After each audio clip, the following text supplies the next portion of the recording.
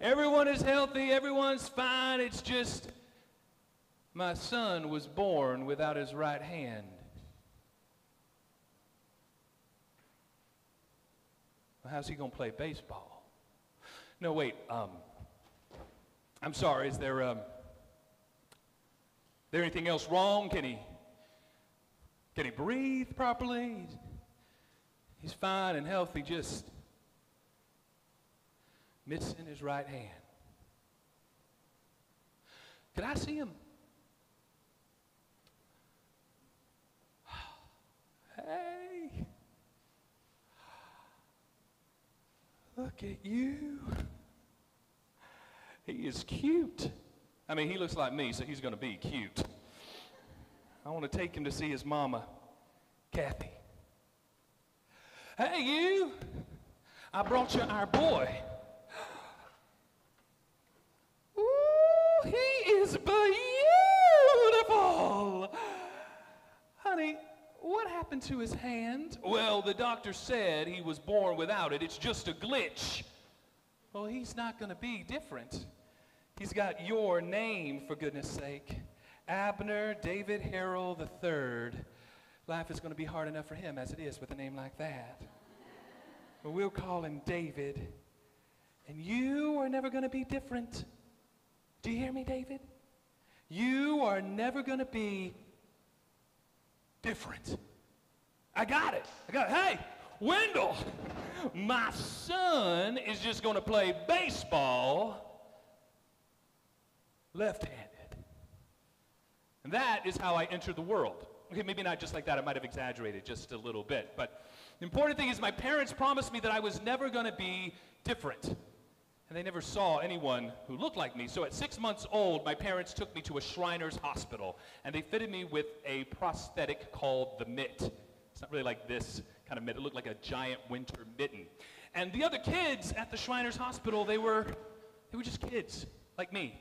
And we would play games like Candyland, or we would solve puzzles of Mickey Mouse, or we would play G.I. Joe, or Care Bears. And then they would call your name. Now, I didn't like this part.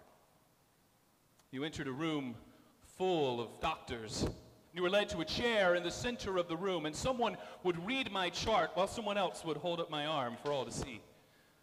My arm just hung in the air while men and women in white coats twisted and turned and bent my arm using words that I could not understand.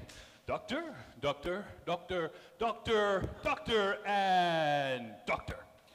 This young man has a malformation of the right hand. So, young man, tell us, how are you doing? I'm doing pretty good. I learned a new song. Do you want to hear it? The devil went down to Georgia. He was looking for a soul to steal. He was in a bind because he's way behind and he's looking to make a deal. Fire in the mountain, red boy, red. The devil's in the house of the rising sun. Chicken in a hen house, picking up dough.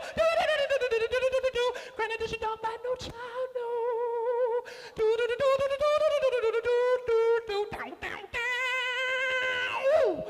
My dad would watch from the back of the room.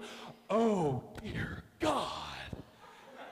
And then he would take me by the hand, and he would lead me down the lime green painted hallways to the basement of the Shriners Hospital to be fitted for a new prosthesis. Now, I was always fitted by this guy named Bruce. He was a giant. I would look up at him, and he would look down at me. He had an artificial leg, and sometimes he would let me karate chop it with my nub. Whoa, whoa, whoa!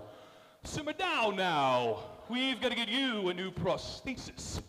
Bruce would take this big bucket of water, and then he would take casting stuff, or plaster of Paris, and he would put it in the water, and once it was wet, he would begin to wrap my arm. I could feel the heat of it as it became solid. It was the makings of a new prosthesis. So, David, I hear you're about to start preschool. Do you know what you want to be when you grow up? Well, I want to be a baseball player or a football player. But I do know I want a Letterman jacket.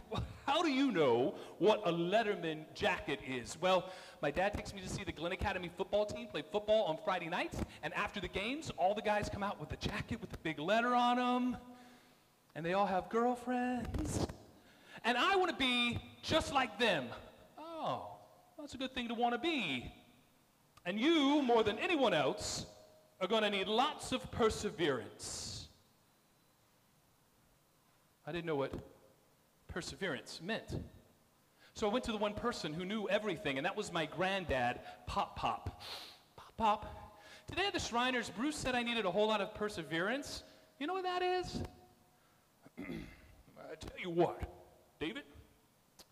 Perseverance is a lot like my little league baseball team. See, we were called the little potatoes and hard to peel. See, we were smaller than the other kids and maybe not as talented, but we always played with our hearts. So it didn't matter if we won or we lost. We never got down because we knew on the inside we're tough and hard to peel. I had no idea what Pop was talking about. But I had more important things to think about. I was starting preschool, and everyone knows that the best part of preschool is the glorious slide at the playground. And I am in a race, neck and neck, with this kid, Cliff Tankersley, to be first in line at the slide, and I win. Hey, Captain Hook. You better watch out with that thing on your arm. You might break somebody's face. Hey, Captain Hook, did you ever find that alligator, Captain Hook? It might be in your mom's bathtub. Captain Hook, Captain Hook, Captain Hook, Captain Rock! I swung my hook at Cliff Tankersley and missed. He takes off running, and I chase him all the way back to the school building. And then I ran back to the slide because now I was first in line. I got to the top of the slide and I reached out my arm. And for the first time, I see it. I mean, really see it. My hook. I look down at all the other kids looking up at me. And I realized that my parents lied to me. I am different.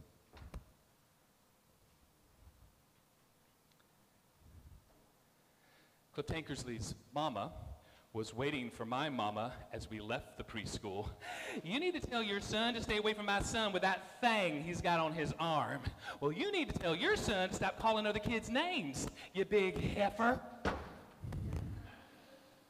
Baby, sometimes people are stupid, and they get scared by what they don't understand. You have to wear your hook, and you have to be careful with your right hand. But if that little Cliff Tankersley says anything to you again, you use your left hand to punch him in the nose. The preschool called my parents to tell them they couldn't have me terrorizing all the other kids in the playground, and I was not welcome back. And my mom tells my dad, you need to fire up that station wagon, because if that lady wants to see terrorizing, I will show her how we take care of things South Georgia style. Honey, could I get you a Bud Light? My mom had to turn to the only other preschool in town. It was Miss Tina's Playhouse. Now, Miss Tina was a little eccentric for South Georgia. She wore these long flowing clothes, and she had big gold bracelets that jingled when she walked. And she had this raspy voice that accompanied her bleach blonde hair. You are a promise.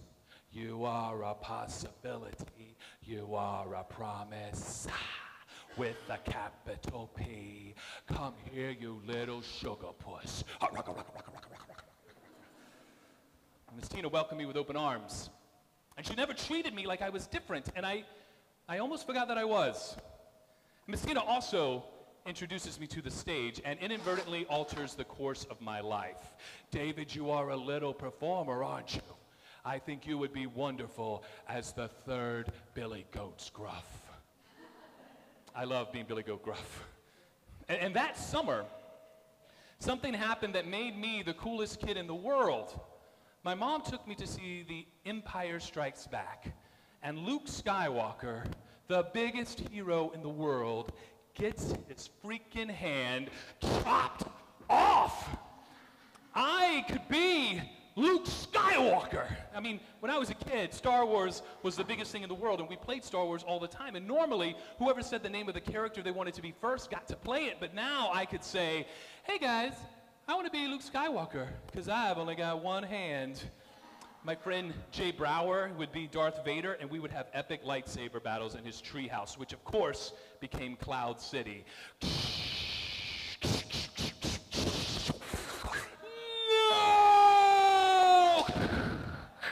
If you only knew the power of the dark side. Obi-Wan never told you what happened to your father. He told me enough. He told me you killed him. No, I'm your father. Dun, dun, dun, dun, dun, dun, dun, dun, dun, dun. No! That's not true! That's impossible! Dun, dun, dun, dun, dun, dun, dun, dun. Whoa! Thank you, Lando Calrissian. Now, take me to the space station so I can get my new Luke Skywalker hand.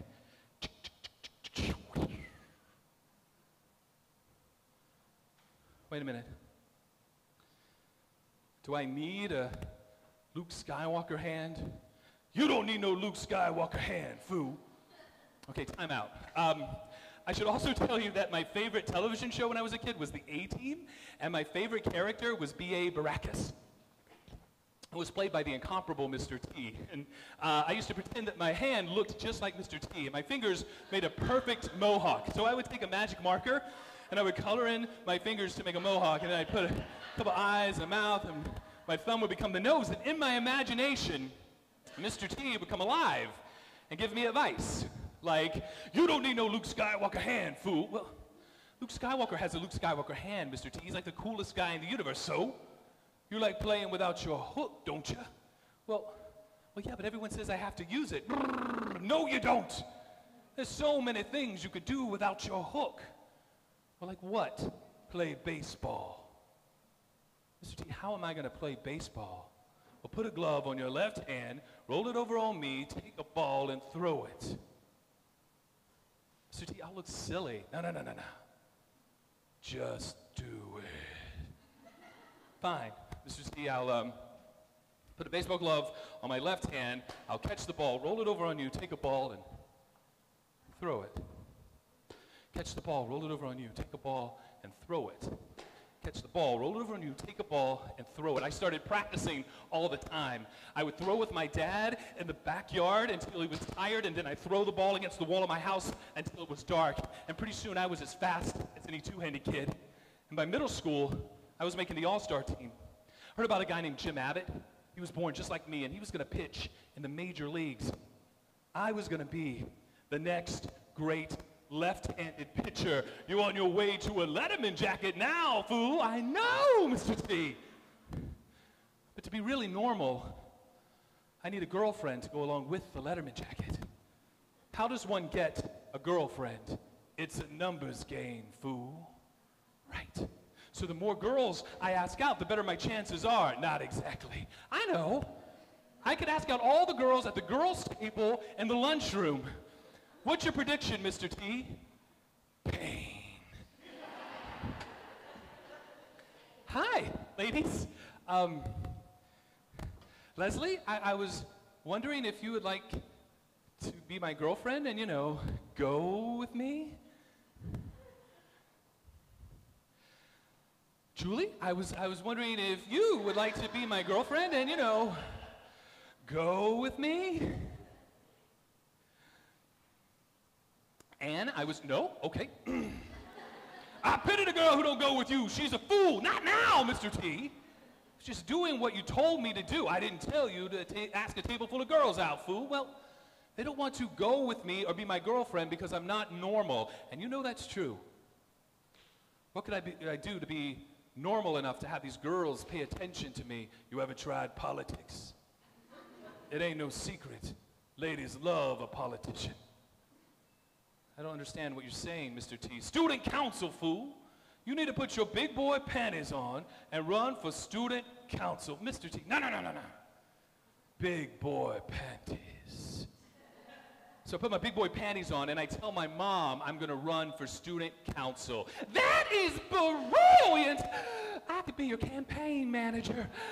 I have a campaign slogan, catch the wave, vote for Dave. I see a billboard on Altama Avenue that says, catch the wave, vote for Dave.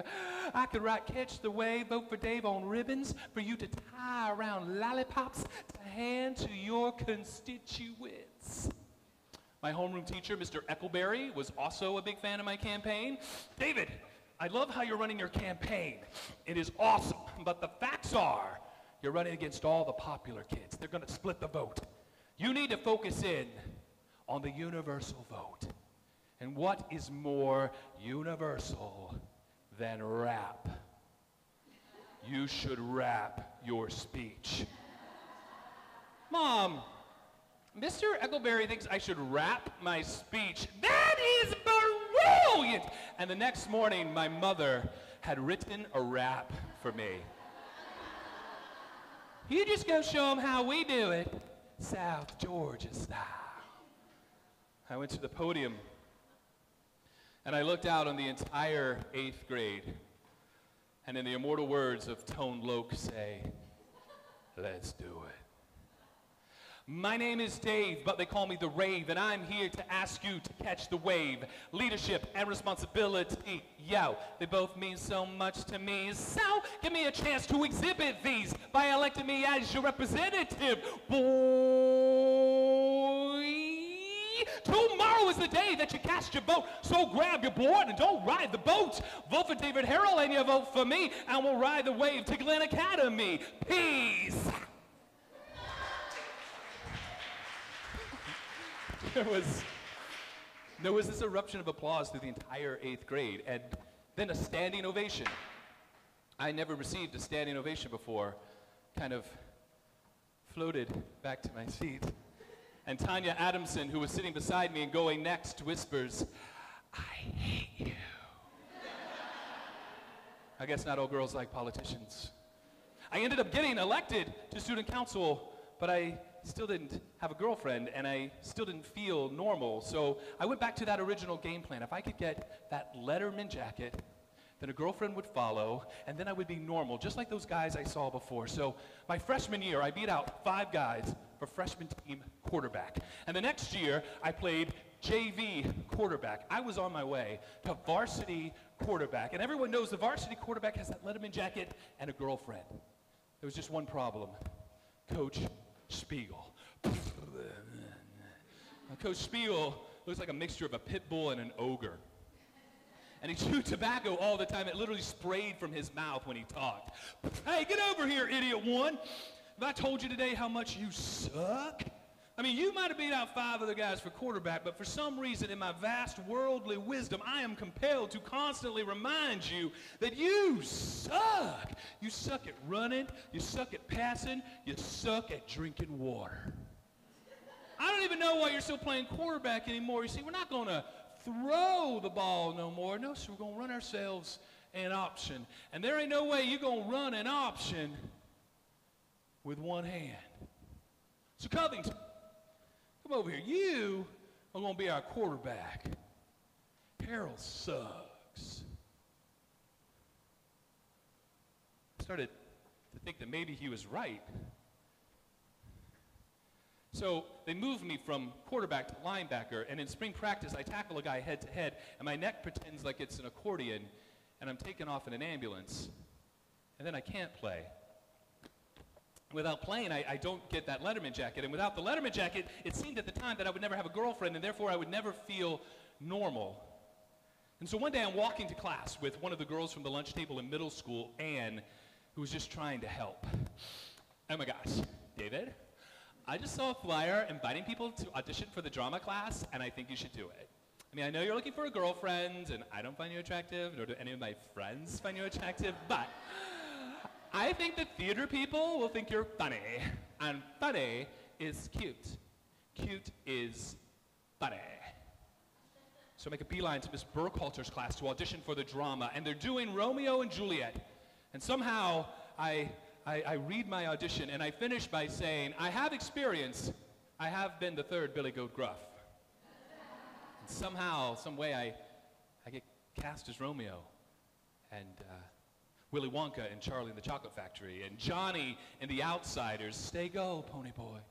Stay gold. I mean, I felt like I was at home. This started to feel real, but it didn't get a Letterman jacket. They don't give Letterman jackets out for drama. So I went back to baseball because I thought I was going to get that Letterman jacket and I was going to be normal. So I would throw every day. And my dad builds a pitcher's mound in our backyard, and I get good enough, they have to put me on the team. There's just one thing keeping me from actually playing. You suck! Come on, coach. I've been working really hard. You got to let me play. I tell you what, I might just maybe let you pitch the third playoff game in our playoff series against Statesboro. Let's see, a playoff series was the best of 3 games, so if we won the first 2 games, we would never, ever play a third game. And everyone in the state of Georgia expected us to win those first 2 games, but we lost the second game. And I went to the bullpen to warm up to pitch the third. Hey, David, I changed my mind. You're out. I just wanted a chance to prove myself.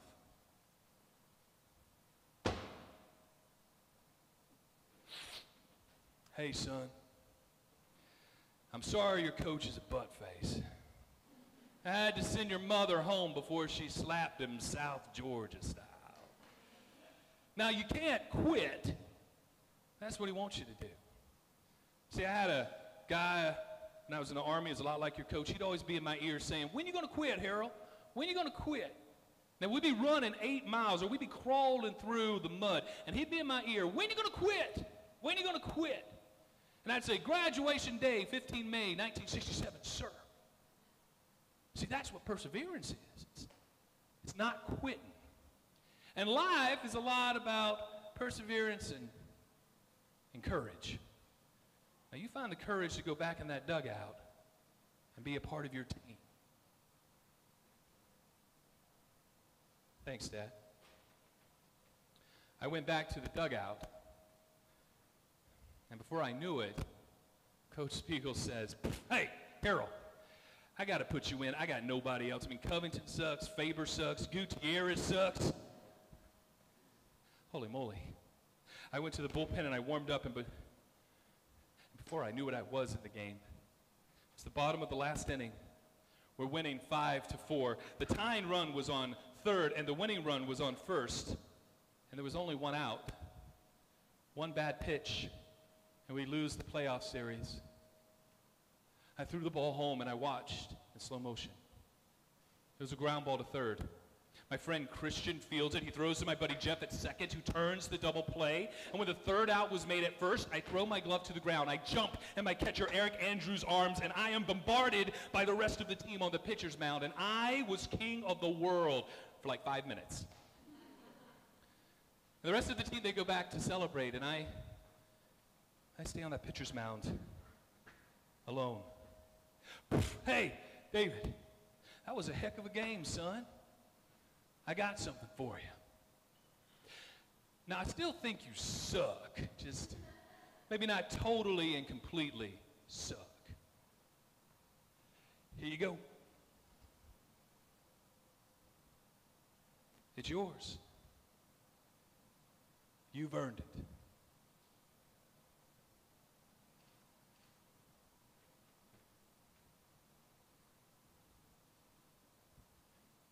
This feels good, Mr. T. You know it does! Do you feel normal now? Kind of. I feel like something is still missing, like a girlfriend. How does one make a friend a girlfriend? Try a little respect. Respect? Just a little bit, right? Hi, Anne. I was wondering, R-E-S-P-E, say shh.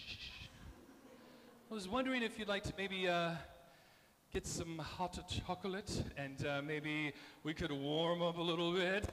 Oh my gosh, David, are you like asking me out? I told you before that I don't find you attractive, nor that any of my friends find you attractive, but you're being kind of funny asking me about a hot chocolate, and oh my god, I said funny is cute. Cute is funny. I think I'm starting to find you sort of cute. I'll totally be your girlfriend. You did it, fool! You got a Letterman jacket and a girlfriend. Do you feel normal now? Sort of. It just seems like everything is going so fast. David, I just got a letter from a baseball coach in Maryville, Tennessee. He told me his buddy saw you pitch that Statesboro game and he wants to offer you a baseball scholarship. And we all know a baseball scholarship is a scholarship from God. Scholarship from God? That's what I'm talking about, fool. I know, Mr. T, but I don't want to play baseball anymore. What do you want to do, fool? I think I want to be an actor. You don't want to play baseball? No, I proved all I needed to prove playing baseball. You don't want a girlfriend. Well, maybe eventually I'll have a girlfriend, but I don't want just one girlfriend. Don't worry about that, fool. Your freshman year of college will take care of that. I just want to be normal, and I want to be a normal actor. So I went to college and I studied theater, and I thought I would be a normal actor. And I was cast as Caliban in The Tempest, and this became The Curse of Prospero. And I was cast as the preacher in Backbog Beast Babe by Sam Shepard, and I was mauled by a beast, and this became ripped off by said beast. And I was the Swan, and Elizabeth Egloff's The Swan. You see, the swan is a swan who metamorphosizes into the perfect representation of a man, but he's wounded. And this was perfect, because this crashes into the world. And this is wounded. I mean, I shouldn't complain because I was included, and I felt like I was a part of something larger than myself, and I realized this is what I wanted to do with the rest of my life. I wanted to be an actor. I wanted to be a normal actor. So I did what every normal actor does when they finish college. I went to see an agent. To be in this business, you have to be all business. You see that little kid over there? He's been in iCarly. He's been in MOWs. That is movies of the week for those of you not in the biz. He knows that to be in this business, you have to be all business. I mean, you have to find your niche. Like you out there missing the thingy there. See, that might require you to play roles specifically written for somebody with one hand. What are those roles? A pirate. Have you got a hook? Oh, you used to have a hook. Well, you should get your hook again because you could be a pirate. What about a one-armed guy? Check Variety. Maybe they're doing The Fugitive too.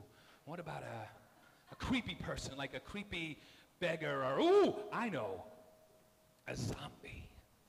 Let me see your best creepy, hypnotizing zombie. Go.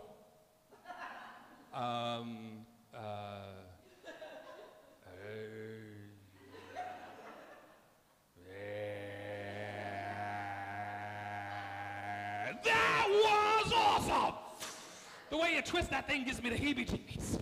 I was right, you're perfect for creepy roles and freak roles and, I know, violent roles. You have dark hair and olive skin. You could be a Native American. And I was cast as a Native American in the outdoor drama Tecumseh. Now, outdoor dramas are different, right? They're outdoors, and there's real cannons and guns. And the director wanted to use me prominently in the big battle scene. He wanted one of the U.S. soldiers to come down on a horse with a sword and chop my frickin' hand off. So there was blood backstage, and I would dip my arm in blood. And as the soldier came down and swung his sword, I would sling my arm out, spraying blood through the audience. And then I would slowly crawl down stage right, find a nice, innocent boy or girl to stare at as I die. That was awesome! You have freaked those boys and girls out for life. Congratulations. See, we're finding a niche for you. In fact, I got something for you. I went back and I found your old hook-looking thingy. See, I got this for you because I just got off the phone with the director in San Antonio, and he's going to do a new musical about Captain Hook. Captain Hook, Captain Hook, don't look now, you're Captain Hook! I told you you'd be a pirate. And after that, my friend, you are going to be on television. That's right. The dream of every actor, prime time television. All you have to do is put this thingy on, and you are the wounded warrior. You are the bus driver, just back from Iraq. It's what you always wanted, isn't it? I did always want to be on television. I thought if I was on television, then I would be a normal actor. But I couldn't enjoy it because I wasn't on television because I was an actor. I was on television because of this. Everything that I was doing was because of this. And if I wanted to be a normal actor, maybe I did need a Luke Skywalker hand. So I went back to that room full of doctors. I went to the chair in the center of the room. Someone read my chart while someone else held up my arm for all to see. Doctor, doctor, doctor, doctor, and doctor. This young man has a malformation of his right hand. He's an actor and he wants to feel normal. Now we all know the only thing that separates us from the animals are our two opposable thumbs. So, let's give this young man back his humanity. I went down that lime green painted hallway. I went back to the basement. I felt the bucket of water, the familiar feeling of the plaster of Paris, the heat of it as it became solid. And this time, I was fitted for the most realistic hand in the market. Oh, this too solid flesh would melt, thaw, resolve itself into a dew. Davy boy, what are you doing? You want to be normal? Now you're like 99.9% of all the other actors in the world, and you know what that is? Unemployable. Right.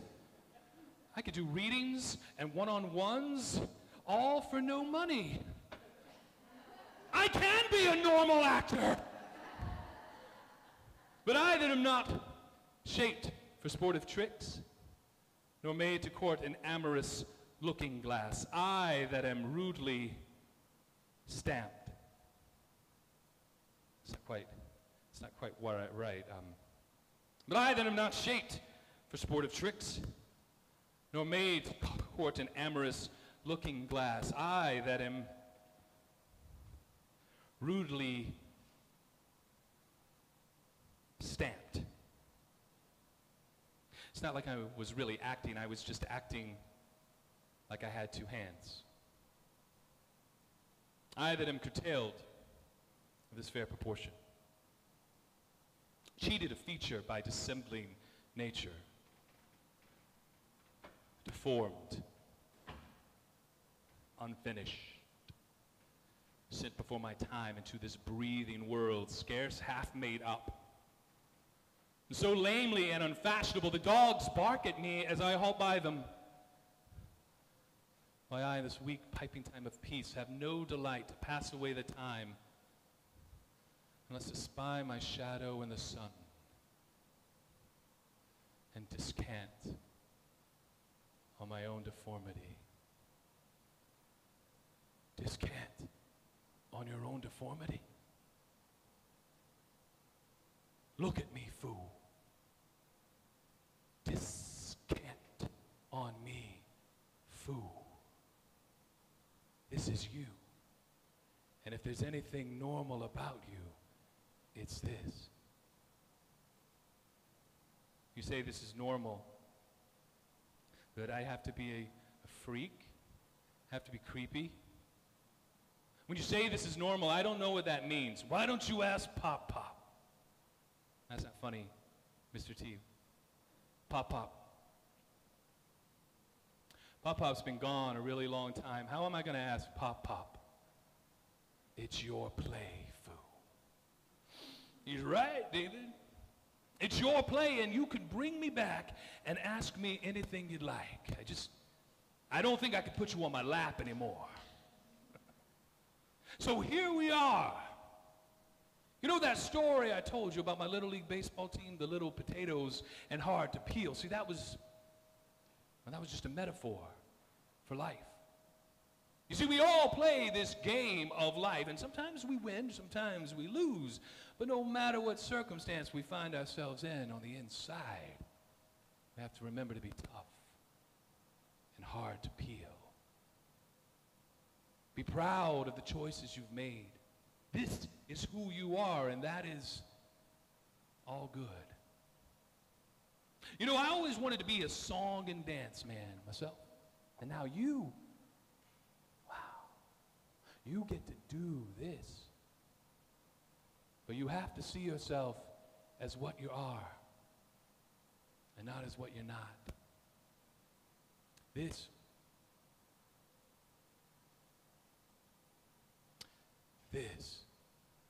is just one of the many differences that make you completely and beautifully normal.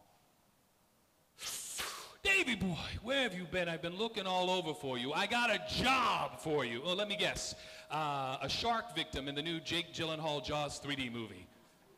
Jake Gyllenhaal's doing a Jaws 3D movie? That's actually a really good idea. But no, I just got off the phone with the director, and he wants to use you in his new movie because you have a hairy ass. I'm sorry, what? How does he know I have a hairy ass? Well, you saw those bushy eyebrows in that 5 o'clock shadow. He just figures you have a hairy ass. So he doesn't care anything about my head. He's just going to cast me because I have a hairy butt? Yeah. He wants you to be the hairy thong guy. I think this is the break we're looking for. Hairy thong guy? That's going to make your mama cry. I know, Mr. T, but it has nothing to do with my head. I know, just because you have a hairy badonkadonk, you're going to be in a movie. You still want to do this business? I can't think of anything else I'd rather do, even though it's going to make your mama cry. You know that shit's going to be on IMDb, right? Yes, I know, Mr. T, but I am right here, right now, playing this game as hard as I can. And I am freaking hard to peel. Thank you.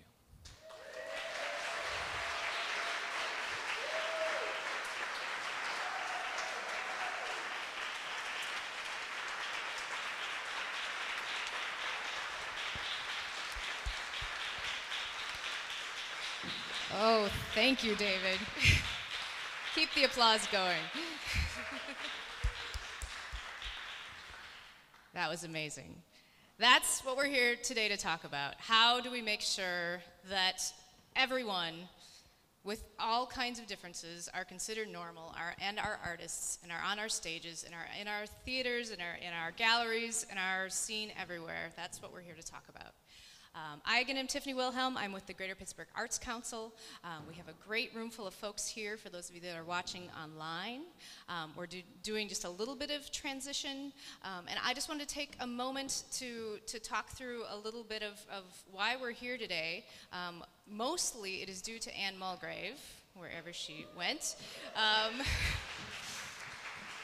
who just intuitively knows justice, has been a disability advocate for so long, and knows the importance of this conversation about artists with disabilities and how deeply important it is for all of us talking about arts and accessibility. We can't just be thinking about audiences and access, which is so important, as we all know, but if our stages don't reflect all people, this art that we're doing that has the power to change the world is not reaching its potential. So that's what we're here to talk about.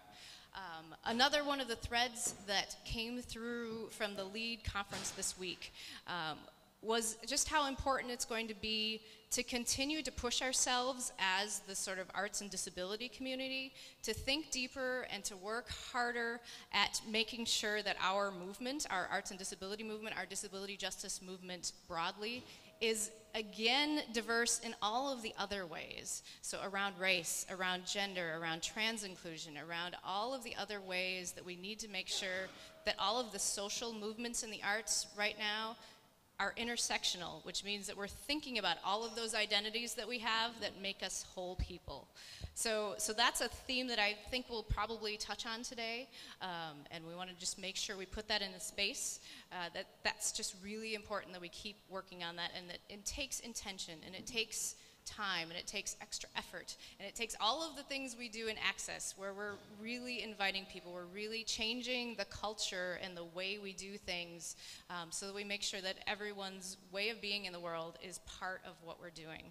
So it's exciting, and if we embrace that, it makes all of our lives so much richer than it would be if we did not. I am so excited about all of the people we have here today. I'm so excited that we're live streaming this so that it can be archived, so that many more people that are even in the room today can see it and hear what's going to be said. Working on right now getting the wheelchair lift to work, because all of these things that we do have so many possibilities of moments where it's working and where it's not, and just being with ourselves and providing ourselves some forgiveness is what we're always working on. So if you would, just bear with us for a moment and we'll get started in just a minute.